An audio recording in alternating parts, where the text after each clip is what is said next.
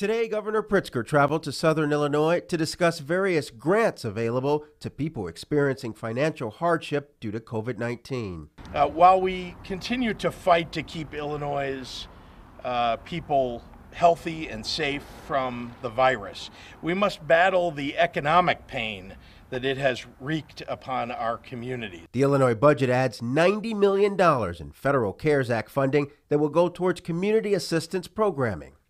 That $90 million is in addition to what we are already allocated from the federal government for these programs, for a total investment of $275 million in funding to provide things like rent and food and temporary shelter. This new funding means approximately 1 million more residents are now eligible for community assistance. The administration has increased the eligibility income threshold up to 200% the federal poverty level. For a family of 4, that increase will support a monthly income of up to $4,300. Using helpillinoisfamilies.com, eligible residents can find assistance with utility bills, water bills, food, and medicine. Critics of the governor's handling of the COVID crisis have urged him to loosen more restrictions. They argue that's the fastest way towards economic recovery.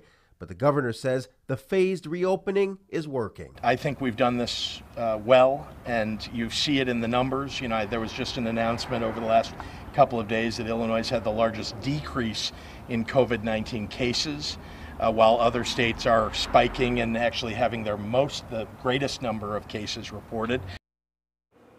The hotel industry wants the governor to allow meeting rooms and ballrooms to reopen at half capacity when the state enters phase 4.